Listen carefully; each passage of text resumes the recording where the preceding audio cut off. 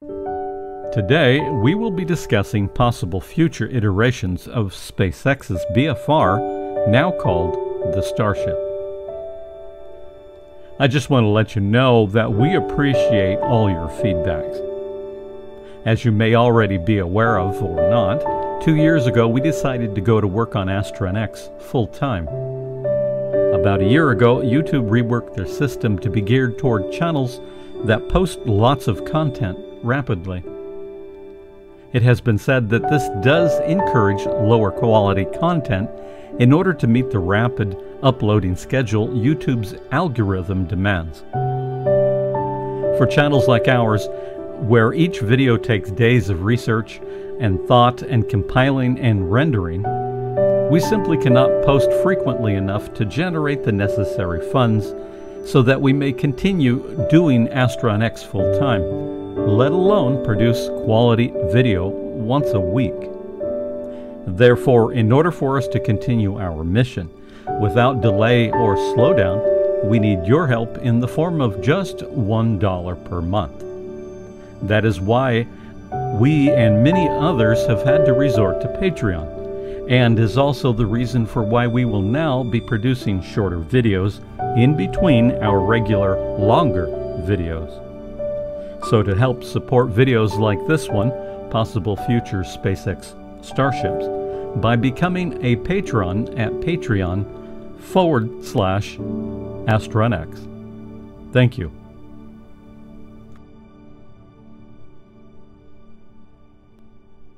Recently, Elon Musk announced that the BFR is now to be called Starship, and the booster, the Super Heavy.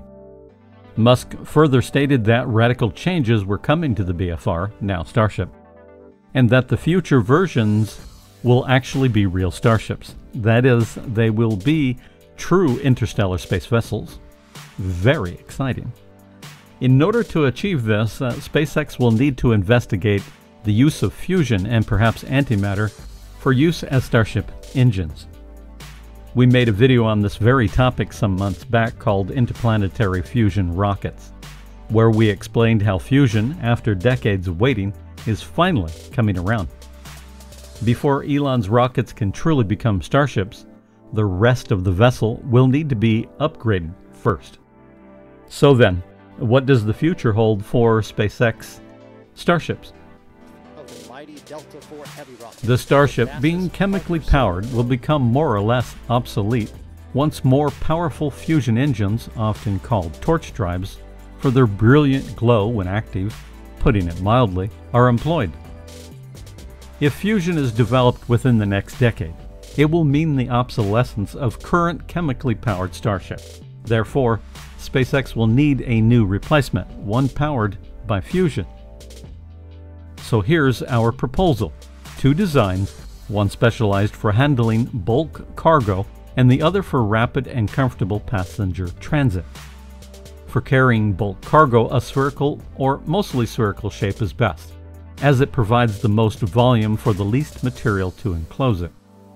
Engines mounted high on the sides and angled outward allows the cargo to be stored at the bottom and or stored higher within a central cargo lift shaft.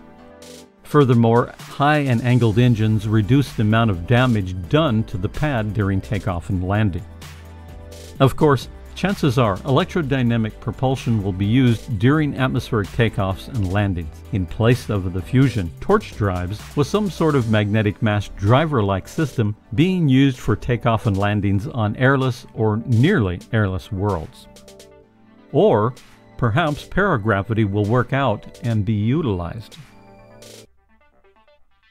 For passengers, a sphere is perfectly feasible, but a smaller, taller, skinnier design, rocket-shaped, would allow more rapid embarking and disembarking, whilst a wide sphere might take longer to board and exit from. Keep in mind, both designs, but especially a passenger vehicle, will come in at a time when there'll be much more spacecraft handling infrastructure on Terra, Luna, and Mars alike. This means that the awkwardness of unloading folks and cargo from a tall design is somewhat negated. Just land directly or move the craft into an embarkation-disembarkation tower, where each deck is unloaded or loaded by an extending platform already at the same level. Both designs would make use of magnetohydrodynamic radiation shielding, many closely spaced superconducting coils to produce very powerful fields on the order of 50 Teslas, as first proposed by Dr. Pierre Petit. If paragravity is used, the spacecraft could accelerate at, say, 30 times Terra's gravity, and yet the passengers would feel only Terra normal gravity, or Mars normal, or Luna normal, whatever is preferred. If paragravity is not used, then the acceleration may be limited to around the equivalent of Martian gravity, with a travel time of 3 days to a week. So what do you think? Give us your thoughts and inputs in the comment section below, or head over to our Twitter and let us know there, or both. Don't forget to subscribe, and if you can, support us on Patreon. Remember to check the community tab on your YouTube channel page in order to stay up to date on the latest activity and upcoming videos, amongst other general announcements. Until then, keep wondering about space.